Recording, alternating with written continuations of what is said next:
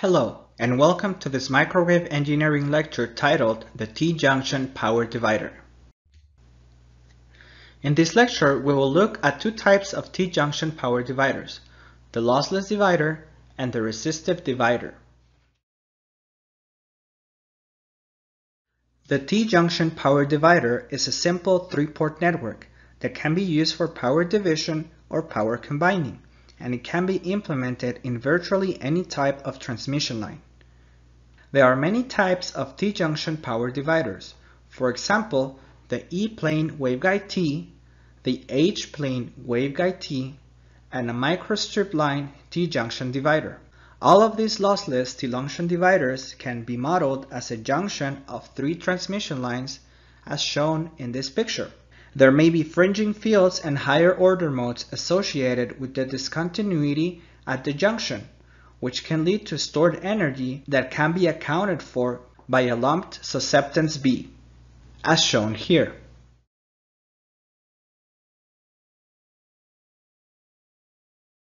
In order for the divider to be matched to the input line with characteristic impedance Z0, we must have that the input admittance equals the susceptance associated to fringing fields and higher order modes plus 1 over Z1 plus 1 over Z2 equal to 1 over Z0.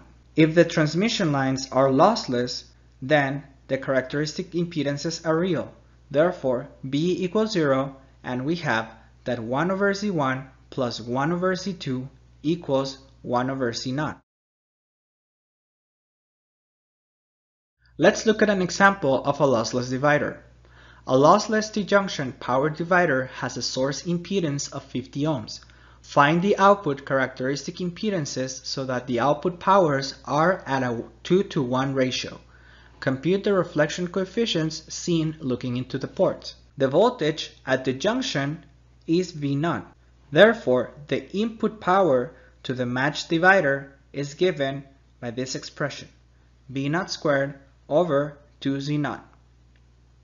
Therefore, the output powers P1 out equals V0 squared over 2Z1, which is equal to 1/3 of P in for the 2:1 ratio, and for P2 out, we have V0 squared over 2Z2, which is equal to 2/3 of P in. Now the resistances will be 150 ohms for Z1 and 75 ohms for Z2. Now to calculate the reflection coefficients, we find the input impedance, which is the parallel combination of the 75 and 150 ohm resistors, which is equal to 50 ohms. Looking into the Z1 output line, the impedance is 75 ohms in parallel with 50 ohms, which gives us 30 ohms. Looking into the Z2 output line, the impedance is a parallel combination of the 50 ohm and 150 ohms, which is equal to 37.5. Now the reflection coefficients looking into the ports are, for port 1 equals 30 minus 150 over 30 plus 150, which is equal to this, and for the port 2, it's equal to 37.5 minus 75 over 37.5 plus 75, and it's equal to this. If a three-port divider contains lossy components, it can be made to be matched at all ports. The circuit for such a divider is shown in this picture, which is an equal split three-port resistive power divider, which is achieved using three lumped element resistors, one at each port, and each having a value of Z0 over 3.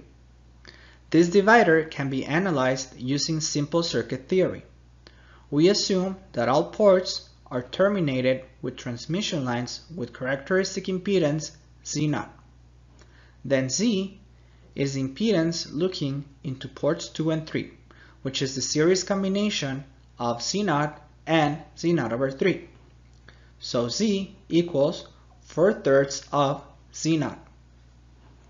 The input impedance looking into port 1 is the series combination of Z0 over 3 and the parallel combination of Z, which is given by this expression, and it's equal to Z0.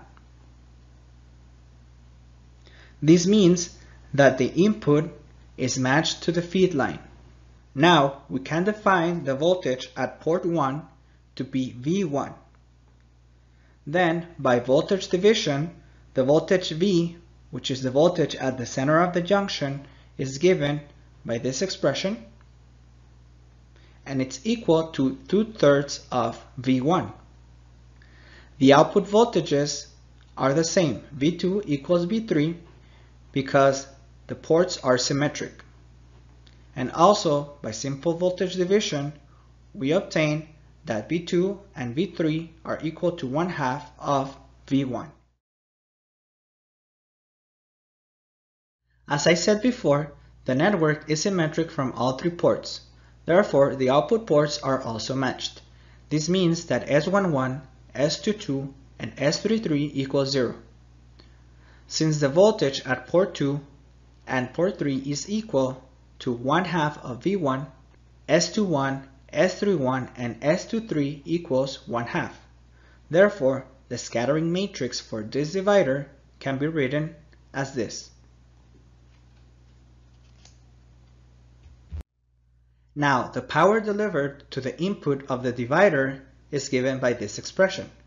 Pn equals 1/2 of V1 squared over Z0. And the output powers P2 and P3 are the same, and they're equal to 1/2 of 1/2 V1 squared over Z0, which is equal to 1/4 of the power delivered.